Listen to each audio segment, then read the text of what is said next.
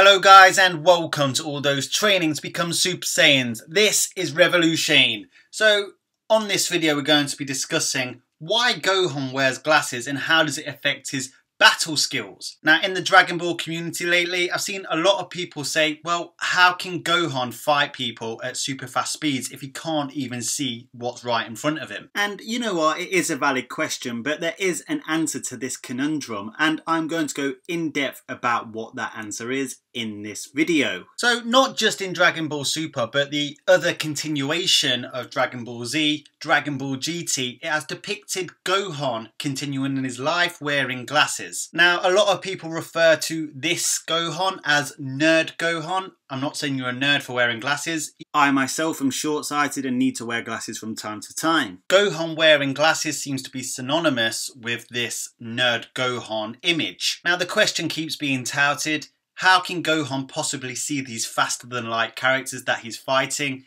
if he needs glasses to read a book or just in everyday life, but then when he fights against these super powered characters, he doesn't seem to need them anymore? Well, to answer this question, we need to refer to the key energy sources that these characters use as their main source of power. Now, in Dragon Ball, the characters can sense other beings' key signatures. So not only can they follow their key signature, they know when this key signature is either getting further away from them or getting closer to them or powering up or powering down. Luckily for us, quite recently, we've had the perfect example of this, not just with any character, but Gohan himself. Now, in the preliminaries to the Tournament of Power, when Gohan took on Lavender from Universe 9, Gohan did not wear glasses for his fight.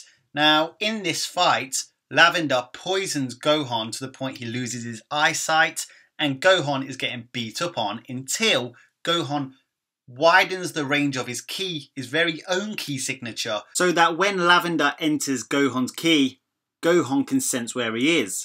Now Goku couldn't sense the Trio de Danger's energy, so imagine if Gohan could sense the opponent. Now this is prior to Gohan refinding his ultimate form, so this isn't the strong Gohan we know in the Tournament of Power. This is still the weak version of Gohan that we've become synonymous with in Dragon Ball Super up till recently. But this was a very good strategic move by Gohan and it turned the tide in his favour. Once this happened, Gohan started to win the fight. He didn't need his eyesight. He could just sense when Lavender was attacking him. Now, obviously, that fight went on to become a draw at the dismay of most of us because clearly Gohan actually won the fight. But anyway, it was touted as a draw. But the reason Gohan lost was because as the fight wore on, Gohan was more and more affected by the poison. So basically, what I'm saying is Gohan does not need sight to be able to fight these faster than light characters. He can sense them. Now, I'm not saying that the characters should go into every fight being blinded. Obviously having eyesight as well only enhances your ability to locate where the opponent is. And obviously a clever opponent would learn to mask their energy themselves and find a way of attacking from multiple sides or just use multiple ki blasts. Obviously this is where eyesight comes into play, but it isn't needed to win a one-on-one battle if the opponent isn't smart enough to mask his own ki. Whilst that answers the question as to why Gohan can fight without glasses, not just to mention the fact that his glasses would probably incinerate due to his own ki, but what does Gohan actually need glasses for?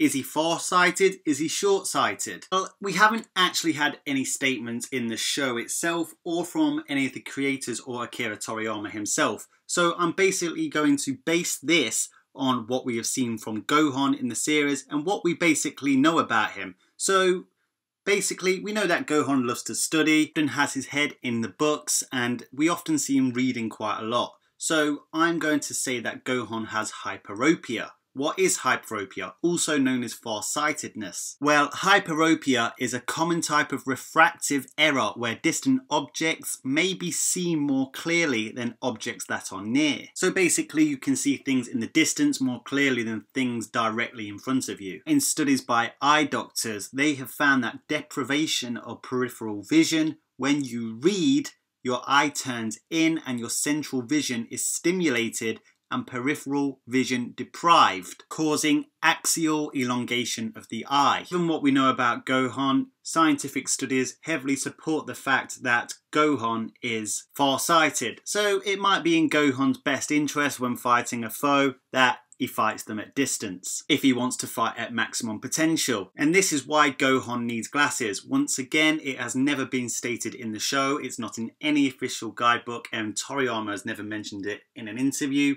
But going on what we know of the character with the scientific support, then I think we can come to a conclusion. It could be debunked at any point during the show, you never know. But for now, I think it is a good answer. Anyway guys, just to let you know, next week I'm going to be on holiday in the north of Africa. I'm going to be in Morocco with my lovely wife. However, if you enjoy my channel at least, there is nothing to fear. I have made some videos ready to be released next week, so make sure you stay tuned to my channel. I hope you enjoy those videos and I wish you a great day. If you like my videos, make sure you smash that like button with a big bang attack. If you are new to this channel and you haven't subscribed yet, make sure you subscribe.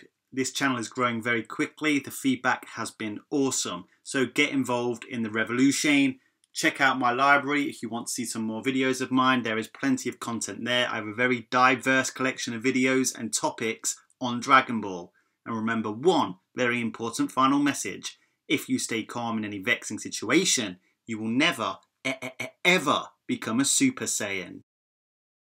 Make sure you click that subscribe button to make sure you get all my latest content straight to your account as soon as it's released. And here are some more videos from my library, which I'm sure you will all enjoy.